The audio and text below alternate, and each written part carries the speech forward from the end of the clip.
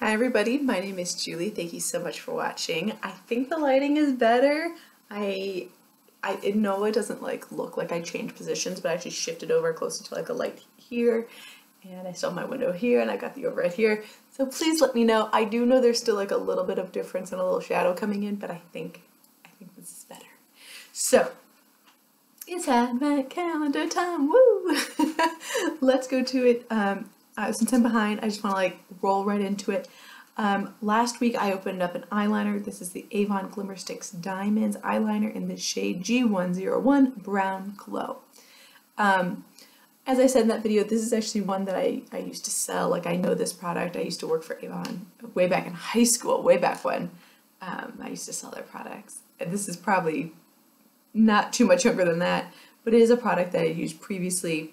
I only used it one time. This time you can see I have some good progress on it.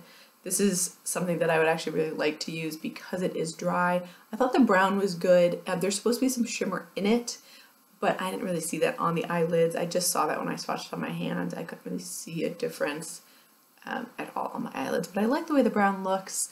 I do wish I probably had used this sooner. It was a little bit creamier before it dried out, but that is how the cookie crumbles. Let's go to day 21. You guys know the clearance is just the packaging. Right in here we have something that I'm kind of excited about. It is just a little guy, it's a little fragrance. If you don't know from my other videos, I am trying to use up all my mini fragrances, and this advent calendar has actually been really helpful for that because I find myself being able to use little things like this in an advent calendar more than just reaching for it day to day. But this is the Atelier Cologne Clementine California. I like this one. This definitely has one of those orange citrus notes to it. I know before I even open it. Yeah, beautiful. It's a nice, clean, fresh scent. It's definitely, to me, screams more like spring or summer, but I'll definitely try and use it.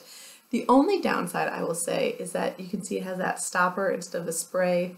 It just makes it a little bit harder to use. Is it impossible? No. Is it harder? Yes. But I'm going to try and use it anyways. I'm still, was it 2 weeks ago, 3 weeks ago, I opened up another fragrance.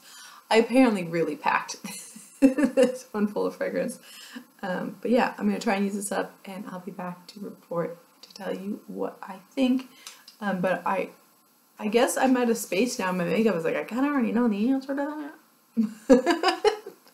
I'll try it out. Maybe it'll smell differently on me once it develops. Sometimes, things change, and I know I have changed after having a baby, so I'm sure fragrances smell different on me than they used to, and yeah, that's where we're at. Thank you guys so much for watching. I really do appreciate your time. Happy panning, and I'll see you in my next video. Bye!